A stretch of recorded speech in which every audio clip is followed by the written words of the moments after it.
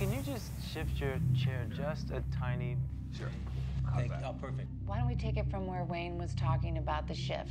This shift, this movement from the morning to the afternoon of your life, generally it's preceded by what we call a quantum moment.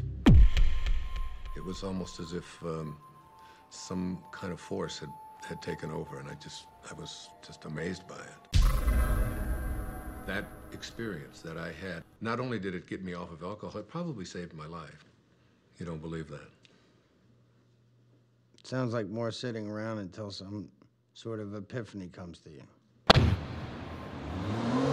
This weekend is a write-off for you, right? Because you're on the board of that charity. Right. You're about to have another write-off. What's that supposed to mean? I'm pregnant. What? You're joking.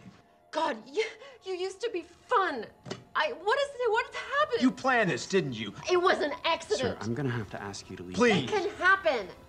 How could you do this? How could you do this? Thank you so much. Thank you for making this the tender, precious moment that every Tender, woman precious dreams about. moment? We don't have tender, precious moments. we You know what we don't. did have? We had a prenup, an agreement. You signed it. No kids. I know, and I changed my mind, okay? People can change. Well, you know what? Chad. I didn't change my Well, mind. what are you gonna do about it? Divorce me because I'm pregnant? I might. As a matter of fact, I'm definitely divorcing you. Will you please shut up?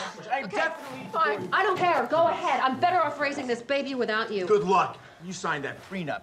You won't get much. I'll make sure of I it. hate you! When you showed up here in this world, you showed up here from a tiny little drop of human protoplasm. A speck, if you will. And everything that was in that little speck that became you, everything that you needed was in that tiny little speck. Why does it have to be so hard? One minute I have the funding to make my movie, the next I don't. Can't get the money without the talent, can't get the talent without the money. Seriously thinking career change. That's a good sign. I don't know why I'm telling this to the janitor or whatever you are. I do a lot of things around here, believe me. You play a damn good piano, though. You should think about doing that full time. Well, for a while I thought I would. Yeah, what happened? Well, I started playing when I was very young. I was a natural. And then I got older and I became more aware of people watching me play.